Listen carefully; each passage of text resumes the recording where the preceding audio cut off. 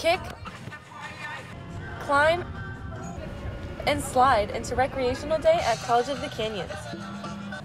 A day for students, faculty, and the community to enjoy the sun.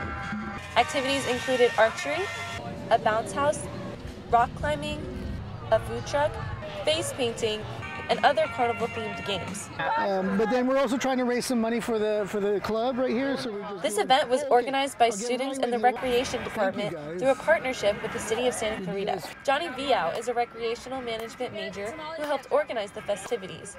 I think there's a lot of physical, mental, and social benefits for just getting outside and recreating and being outdoors and socializing with each other.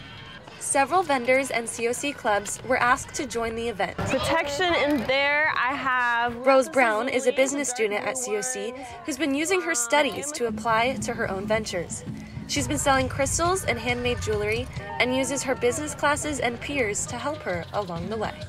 Being part of business club and just hearing other people's ideas and suggestions on like what to do for my business, how they can help. It's really nice to know that there are other like-minded, business-oriented people at my school. This Rec Day has given Rose a chance to show her talents to the community.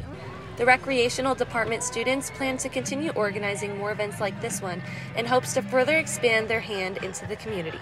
This is Abby Blasberg reporting from Canyons News.